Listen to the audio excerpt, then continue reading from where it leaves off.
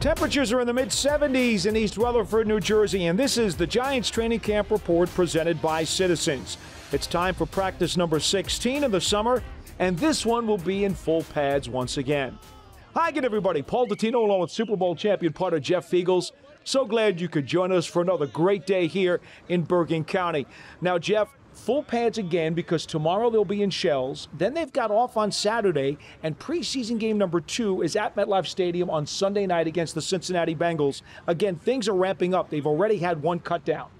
Yeah, I know the second game, before there was all the 4 games during the preseason, but now that there's only 3, I think the second game becomes very, very important as far as guys trying to make the roster, trying to impress the coaches, doing what they got to do.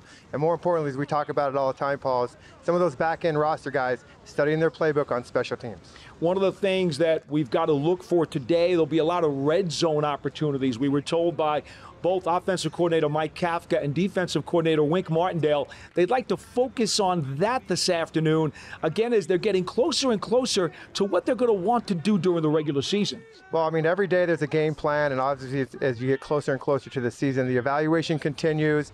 Again, it's preseason, Paul. It's going to be very vanilla, but at practice out here, they work on certain situations. Like right now, they're working on some kickoff stuff.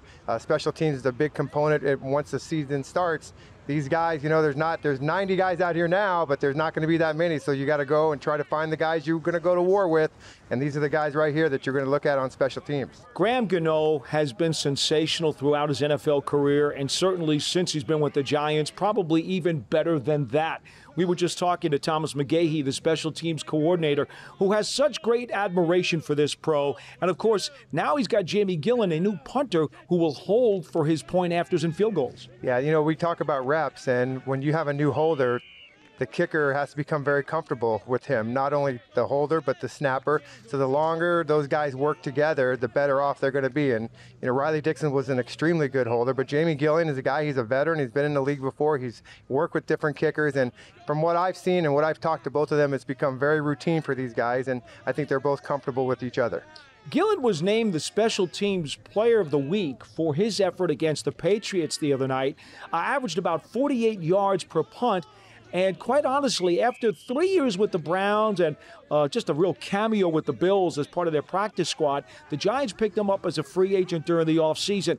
He has gotten better since the moment he came onto campus. Yeah, what I like about Jamie, and they call him the Scottish Hammer, loving the nickname, but what I like about him is that he's a worker. He's out there working on his craft, and as a punter or a kicker or a snapper, any of those specialists that we talk about, your days on the field become very long because there's not a lot of things to do, but you can begin to start working on some of the things that will make you better, and this is what Jamie does. He goes out there, he works the whole practice. He works on his drops. He works on his footwork.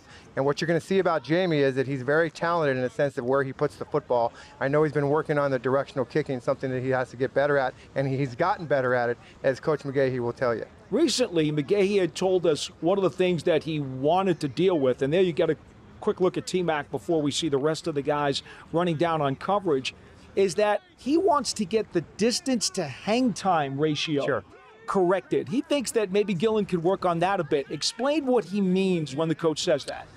Well, the guys in the league nowadays, they have such big legs that they can outkick their coverage. You hear that all the time on the broadcast. Oh, this is a long, tight spiral down the middle of the field. Well, they outkick their coverage, so what happens is the returners a lot of times are better than the 10 guys covering the kick. They're very athletic. So what you want to do is you be able to optimize the kick to the distance. So if you have a 5-second hang time, you're going to want to have a 50-yard punt. That'll give the coverage team enough time to get down there and cover. If it's less than that and it's aired out and there's just too much space in between the returner and the coverage team, you're going to give up big plays. That guy right there, Darian Beavers, linebacker out of Cincinnati, number 41, could wind up emerging as a star on specials. Well, it depends on how much he's going to play if he's going to start. I have him maybe getting into that starting role as a young guy, but you're right, Paul. What you need to work on as a special teams ace, if you will, is that, and it just is just like any other position when you talk about technique and fundamentals. Covering kicks is all about technique and fundamentals, and also getting in your playbook and understanding conceptually what you're wanting and you're being asked to do. Now, it's always very common to see the backup receivers, the backup defensive backs, and the backup linebackers to be the core of your special teams unit simply because of their athleticism. Yeah, and their ability to tackle. Their athleticism are the big ones because, like I said earlier, with the returners, they're very good athletes. So, they're going to try to make you miss, and you want to try to get guys on your special teams coverage team that is very position specific, guys that know how to tackle. However, receivers are not guys that know how to tackle a lot of times, but they could be your best. And you're talking about C.J. Board here, number 18. He's a guy that I'm sure that the Giants are looking as a core special teams guy, not only for the big four, which we call the punt return, kickoff, and kickoff return, but he's going to be a primary returner for the Giants hopefully this year. Board is the most experienced returner that the Giants have back on this year's roster, but you mentioned a core guy who can play all of the special teams. He can do kickoff returns, punt coverage, and kickoff return coverage. That is incredibly valuable when you're looking at the back end of the roster. Well, the back end of the roster, if you're identified as one of those guys, is very important. And you and I talk about this all the time, Paul, about not only getting in the offense and the defensive playbook, but you have to understand that why you're here. Why are you going to make the 53-man roster? And if you're a back-end roster guy, you have to get in that special teams playbook, and you're going to have to not make any mental mistakes and be able to get in a game and show the coaching staff that you can do both offense or defense and special teams, whatever primarily your position is.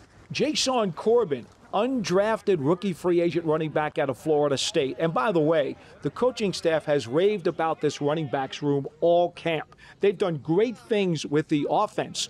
But oh, by the way, Corbin also does things on special teams. At Florida State, he averaged 25 yards per kickoff return. And wouldn't you know it, on 3 attempts the other night against the Patriots, just about 25 yards per return. Well, listen, anytime you, like I said, position specific, right? If you're a running back, as a returner, that's kind of a natural skill set for you. But when you're not having the football in your hand, what can you do on special teams? You look at a guy like Gary Brightwell. He's a guy that was in Arizona when he came. He was a star special teams guy. So he comes and shows up, had a nice rookie season last year. He'll be another core special teams guy, along with maybe Williams is another one that we have to look at. That running back position, talk about a tough position to make this team. You're going to have to shine on special teams to do it. Now, I think it's very interesting to note that of these 3 backs who are competing on the back end of the depth chart, well, at the moment, they don't have a fullback to go against in terms of the numbers game. Jeremiah Hall, the fullback / tight end who was on this roster, was cut just the other day in the first cut down. So that does kind of clear up things a little bit in the backfield if the Giants decide, well, maybe we want to keep an extra running back on the 53. Maybe an extra tight end on the FC53. I think that, those positions go a little bit hand in hand when you're talking about the fullback position. Whether you're a running back, yeah, you can play fullback. But remember, the tight end position is one that teams will keep an extra tight end because they don't want to keep a fullback. So something to watch out for on that final cut day. Look at that tight end position, that tight end room, how many guys might be able to make the roster, because being able to do special teams, as we talked about, but also fill that fullback role for the offense for the Giants this year. Now, another name we haven't talked about yet, but he's certainly in the mix. Coach McGay, he said it flat out.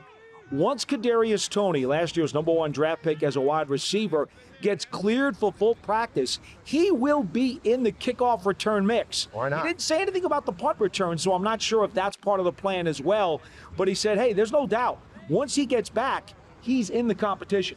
Well, it's funny because the way the NFL works today, the kickoffs, there's not a lot of returns because guys just kick it out of the end zone. But that's an exciting part of the game. It's one of those things that people like to see. It's an exciting play. And when you have somebody like Kadarius Toney and wan'dale Robinson or any of those type of little scat guys, they can make people miss, and those can become big plays. Who might be a dark horse for you, Jeff? Maybe somebody who you've had an eye on, who you've seen at camp, who you think, people aren't talking about him, but I think he could be a really good core special teams guy. After all, my goodness, you know what that's about. Well, I don't know if this guy, I'm going to mention Colin Johnson, but not, and I think he's having an outstanding camp. As a receiver. But remember, he's one of those guys, and he could, he's going to be a fourth receiver on this team, 5th guy, whatever, but I feel like his size is he can play that gunner position. He can hold up guys. He can also rush the punt and block kicks because he's tall. 6'6". So there's a guy that is going to have to play special teams as maybe, and I don't like to call Colin Johnson as a back-end roster guy because I think he's actually competing for one of the starting jobs. getting a look at some of the ball security receiving drills a moment ago. That stuff obviously very important, not just as part of the offense, but also on special teams. Well, Can't say enough, right, about ball security. You cannot say enough. And by the way, you will not be on that special teams if you are going to give the ball back to the other team. One of the rules in special teams on a punt return is you like to get 10 yards and give the ball back to the offense. Those are the two things that you have to be able to do as a punt returner and as a team collectively. But if you're putting the ball on the ground, you're not going to be able to put your feet on the ground because you're not going to be in there. How difficult do you think it is for some of these returners to remember the high and tight type of carry that will allow you to hold on to the ball when you know, like you see in the drill here, they're trying to punch it out, they're trying to do things to jostle that pigskin loose? That's what practice is all about, okay? Players are put in positions in practice to make them better. Even though if they fail in practice, it's kind of what you want them to do so that they learn. And that's why you do all these drills. There's guys trying to smack the football out of their hands. You know, they're putting hands in front of their faces, doing all these types of things because when you get in the game, it becomes more natural because you've gone through all of these drills. You mentioned earlier about, getting that extra 10 yards on a return to start your offense on their way. I remember Bill Parcells used to tell Phil McConkey all the time, just make a good decision, catch the ball, and get it back to the offense. We don't necessarily care about the yards on the return. Well, also, you got to be able to, it's game management, right? Understand what you're being asked to do. And in that situation, just fair catch the ball, give the ball back to the offense. Now, remember, there's certain situations in games where you need a big play on special teams, and maybe that's when you're going to see a Kadarius Toney or wan'dale Robinson, somebody that can make a big play in the return game when you need it. But again, ball security, if you make a big play and you give the ball back, it negates it. You know, it's funny, Jeff. A lot of folks say special teams is a third of the game. Other people poo-poo that and say, well, you know what, maybe it's not as much. I know you understand the value for sure because let's not kid ourselves. Special teams is the one unit where you're almost guaranteed to significantly change field position on one play. Sure.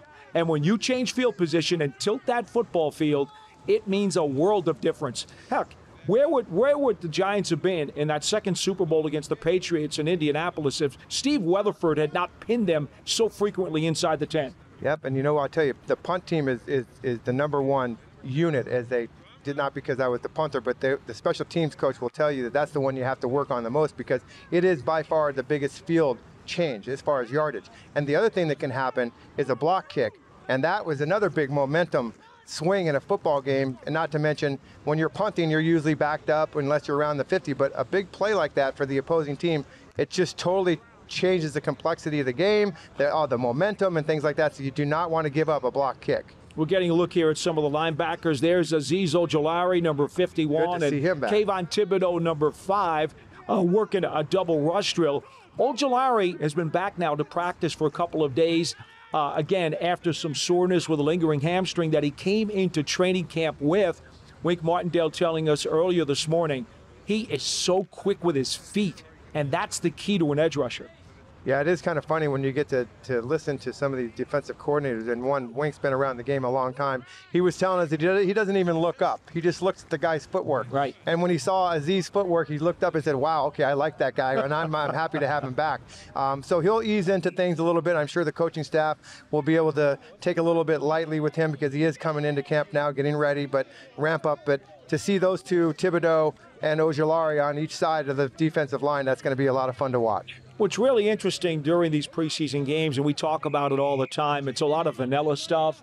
You know, even these coaches were telling us today, we're not game planning for these games, but what we are doing is running a lot of our stuff. They're just not planning it out and putting, certain pieces in certain spots under certain situations. They're just running some plays that they want to get a look at. Remember, training camp is all about evaluation. It's not about giving the other team what you're going to do. So, a lot of this stuff is vanilla. You use that word, but it's an evaluation process. So not only are the coaches trying to put players in bad positions, they're trying to get them in the best position so they can evaluate both ways. I want to put this player in a position where if he is in a negative position where how is he going to get out of it? What is his mindset? What is his mental makeup in this play? So there's a lot of things that go into game planning in practice that you'll see for instance, the quarterback position. They tell Daniel Jones, hey, listen, I want you to throw the ball into this tight window because if we're in a game, then you've done that over and over, then you're going to be able to be successful. You saw Thibodeau knocking over some of the dummies on some of his drills here. Mike Kafka, the offensive coordinator, in talking about the defense and what Wink Martindale's defense has done to his offense during practice, he said, listen, I want you guys to understand, we are putting the offense sometimes in very, very difficult positions because we feel they may face them during the season, and it will be easier for them because they've practiced against some very nasty positions or situations during training camp. And I think that was interesting because a lot of folks just think that training camp practices are supposed to run 100% smooth all the time, when in reality, as Kafka said, we're putting them in nasty spots. Yeah, because, nothing's perfect in a game. It never is. In fact, there's more things that go wrong in the game than there are right sometimes. So I think that's how the player comes out of that, and that's all part of the evaluation that I talked about earlier. For the veteran guys, it's a little easier to evaluate these guys because we have something to compare it to, years of experience. But the younger guys that are coming from college at this next level are not used to speed. They're not used to mental warfare, as I call it. The coaches getting in their heads. How are they going to overcome these types of things? And that's what you want to put them in position that Coach Kafka is telling you, is that we like to put the players in these types of positions so we can evaluate them. As we continue to look at the linebackers, a moment ago, finishing up that drill, you see 95 to the left of your screen, Quincy Roche, who as a rookie last year really showed some flashes, and not just in pass rushing skills, but also pretty tough against the run. And as a Miami guy, Mr. Feagles, I know you know him well. Oh, yeah. I'd like to see him make the team again. One thing I like about Quincy Roche, and you talk about defenders and guys at the line of scrimmage and even linebackers, they've got to be able to use their hands. As soon as they become very good with their hands, and they're going to be able to free up a lot of those linemen that are coming at them and be able to make plays. So I think you're watching them do these drills. This is all about hands. If you're watching how they're coming off the ball, see how they're using their hands here. They're using techniques to get around people, and that'll carry over into games. Yeah, the swim move, one of the favorite moves of all edge rushers. Ojolari has only been around now for a couple of days, again, since he was on the side with the trainers. So he's got some catching up to do. But from seeing him around here, he has been chomping at the bit. Kayvon Thibodeau, again, watch the quickness that he gets out of his stance in. It's really cat-like. Many people compare it to what Osi Umenyiora used to have in terms of his speed off the line. Yeah, you look at the guy's feet, and that's just so important because, those offensive tackles, or even the linemen for that much matter, is that they're all so big, and they're also good with their hands. So you got to be able to get off and get it. Where's your advantage as an edge rusher? It's your speed. It's your bend. It's how you get around the corner, and then your fundamentals and techniques with your hands. So a guy like Thibodeau, a guy like Ojolari on both of those guys on each side, you got to pick your poison here, Paul. You got to figure out who you're going to go after. So one of these guys is going to have a better year than the other because I feel like someone's going to get picked on more. There were times, and oh my goodness, speak of the devil, there is the one and only Osi Umenyiora. I'll be darned. Well, you said his name and he appeared. Like, did you know he was going to be here? That's pretty cool. No, I did not. But it's great. Awesome. And again, let me make something clear. Coach Brian Daboll is very big on having Giants alums come back to practice. Yeah. We saw the Ring of Honor inductees, the Giants putting 7 members in on September 26th, Monday Night Football against the Dallas Cowboys. Osi Umenyiora, one of the great pass rushers in franchise history, is already in that ring. But the other day, there was Leonard Marshall, Rodney Hampton, Otis Anderson, and Joe Morris, who all came out to practice. And not only did John Mara announce that they were going into the ring, they all spoke to the team. And having these valuable alums come back and speak to these young folks, that's something that Coach Daboll is very, very assertive in doing. Well, you said young folks, right? So this is a young team. Not many of these guys on the team are going to know my name, but a lot of them are going to know Osi's name because he is fairly still young. But I feel it's a great opportunity for an ex-player to come in and talk about the organization, let the younger guys know how important it is to be a part of this organization, the history of this organization. And then just the other day, be able to be introduced to 4 of the guys that were out of practice that day going into the Ring of Honor. And as a player, there is no other honor that you want other than to have your name in the stadium that you played at for an extended period of time and to represent the organization that you worked for as long as they did. I don't know if, and Osi now giving some pass rushing tips, and you see Oshane Ximenez, number 53, with Ojolari. Roche's there. I think that might have been Thibodeau also. And Osi showing off some of the quickness. Look at that. He may be getting older, but hasn't lost any speed. Well, you know, there is some similarity between Thibodeau and Osi on that first step, and then also their bend and their handwork. You know, those types of things. They're taught. That's what he's talking to these guys. I'm assuming right now is just using your hands, understanding what you're going up against. But you know, it's something that they have to understand, that the guy that's protecting on the other side is just as good as you with their hands. You got to find a way to get around it. You know, one of the things that the Giants had done on occasion when Banks and Taylor were here, sometimes Bill Belichick would actually line them up together on the same side. Think about Thibodeau and Ojulari maybe being next to each other coming off the edge. You're a tackle or a running back. Who do you pick up? Well, I think that Wink is probably going to have a little bit of wink, wink, we're going to go like this, but we're really going to go like that. I think it's going to be a lot of fun if you're a Giants fan to be able to watch this defense line up and play in different type of personnel matchups. And really, when you talk about the National Football League on a day-to-day basis, it's all about matchups, offensively trying to get into with a motion or a shift to try to get in a mismatch. Well, it's the other way around with defense. They try to get in a mismatch and win that one-on-one matchup, and that's what the game's all about, one-on-one matchup. Jeff Feagles, thanks for joining us today. Thank you, Paul. That'll do it for this edition of the Giants Training Camp Report presented by Citizens. I'm Paul Dottino. We'll see you next time.